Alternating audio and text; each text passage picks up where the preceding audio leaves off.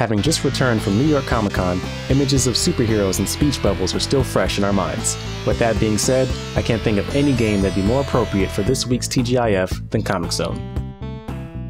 Released in 1995 for the Sega Mega Drive, this game puts you in the heels of Sketch Turner, a struggling comic artist and musician whose latest creation has just been brought to life, thanks to a wayward bolt of lightning. This allows Mortis, the main villain of the comic, to escape into the real world, sending Sketch in his place. Once inside the comic, Sketch is greeted by General Alyssa Scion, a leader of a post-apocalyptic resistance group. He's then deemed a superhero, and the only man capable of stopping Mortis and the incoming mutant invasion. Having no power in the real world, Mortis must draw enemies and obstacles to hinder Sketch's progress, as he leaps from panel to panel, beating the crap out of anything in his way. What made this action platformer stand out was its oh-so-smooth combat. Sketch could punch and kick his way through foes with a combination of high, low, and jumping attacks.